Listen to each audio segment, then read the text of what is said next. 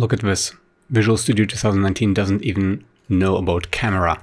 Okay, to fix Visual Studio 2019 autocomplete, go to Tools, Get Tools and Features, press Yes. Maybe you have to update. This might take a little bit.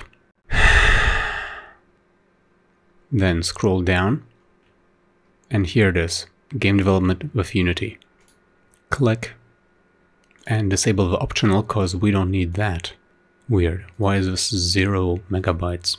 Anyways, we already have Unity, we don't need to add this. Modify, and you will have to turn off Visual Studio at this point. I'm just gonna save and close and retry. Yet again, we have to wait a little bit. Alright, let's check whether it already works. Let's try to open the script again. So, add component, do you know what's up?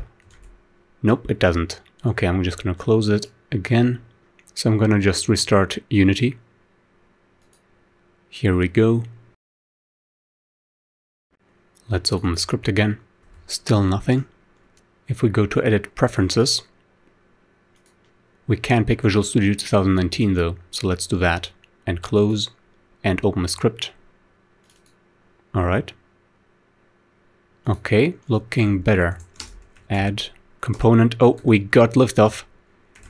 Yes, it's working now. Oh my goodness. Give this video a like, I think it deserves it. Subscribe to this channel for small tricks in the future, and I will see you in the next video. Until then, ciao.